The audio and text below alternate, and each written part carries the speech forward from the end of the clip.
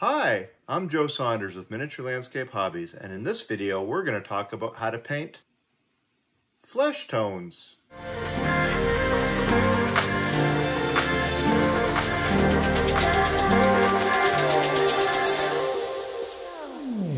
Amongst model builders, the subject of painting flesh tones can be kind of scary.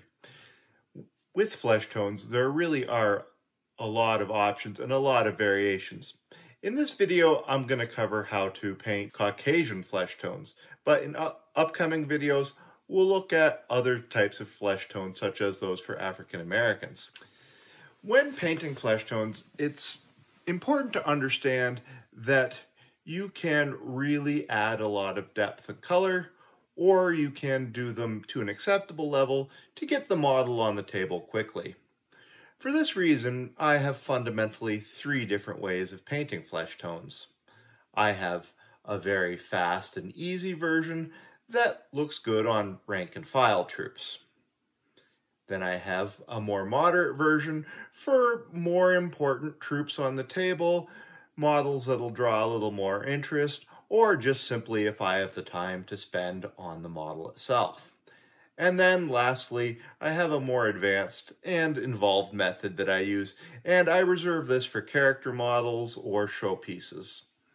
Now, I do have one caveat to add, and that is that I'm talking specifically about 15mm models. And at this scale, quality can vary widely from one manufacturer to the next. And some manufacturers have different interpretations of what type of scale is appropriate.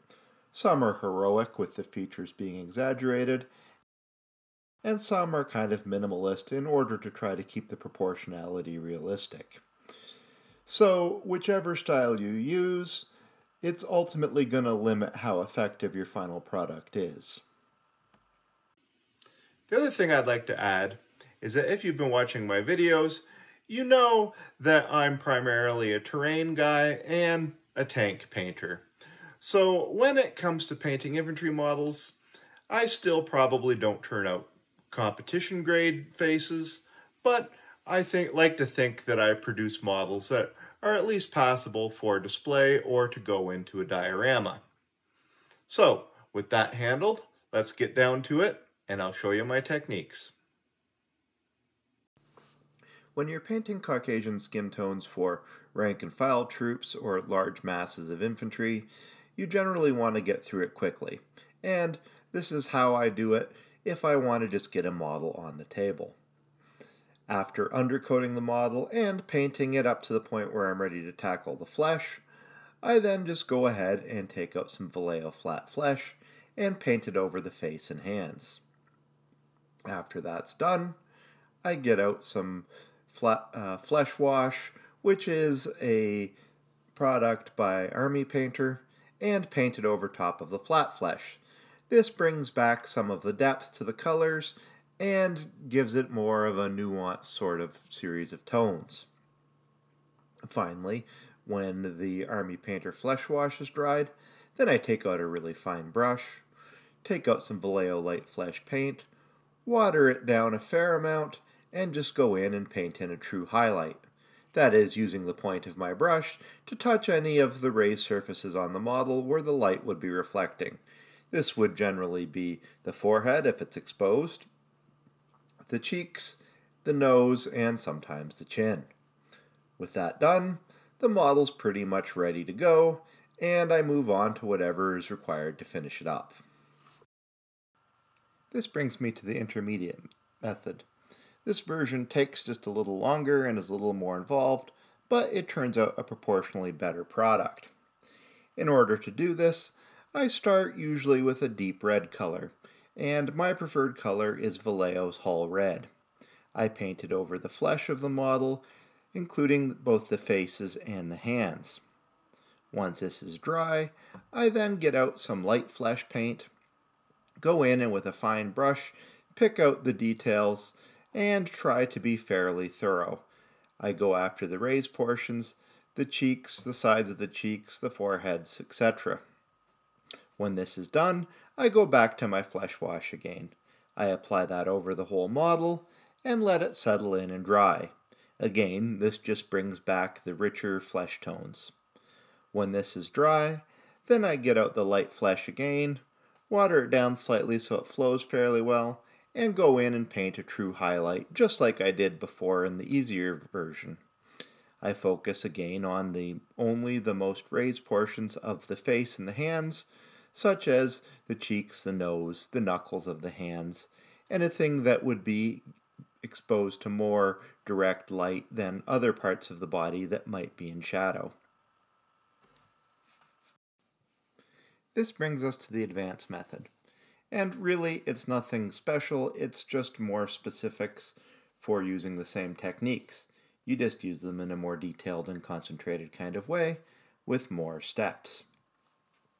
Like the intermediate method, you start with hull red. After you've applied it to the flesh, then rather skipping to flat flesh or light flesh, you take the flat flesh and you mix it 50-50 with the hull red. You go in and paint everywhere that's not the deepest, most recessed areas, like the eye sockets, maybe immediately under the nose, or around the edges of the headwear that the model might be wearing.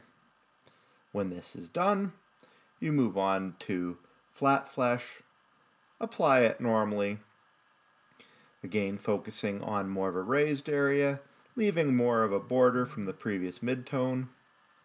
Then you move on to light flesh, concentrating only the most raised areas. When all this layering has dried, then, you guessed it, I go back and add some flesh wash. When the flesh wash is finished up, then now it's a good time to get out light flesh again and apply a re-highlight. Or, alternatively, I might put just a little white into the light flesh and go after only the most raised areas.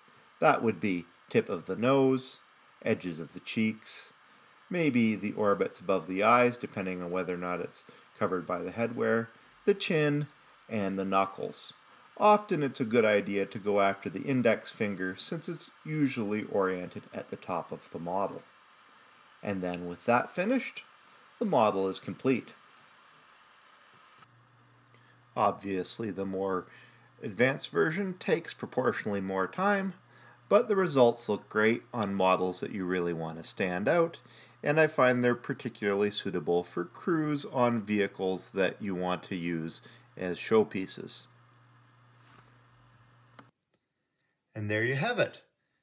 My 3 methods for painting Caucasian skin tones. Now, obviously this isn't the only way, it's only one way, and you may have your own ideas for how to do skin tones. If you have some suggestions, how about you put them in the comments below? I hope you found this episode interesting, and I hope it helps you develop your model building and painting skills. Miniature Landscape Hobbies is your resource for regular model painting and miniature building content. We release our videos on Tuesdays and Thursdays every week. If you're new to our channel, please remember to subscribe. We'd love to have you on board, and press the bell button so you get immediate notifications and you don't miss out. That's it for this episode. See you next time, and until then, remember to keep building life in miniature.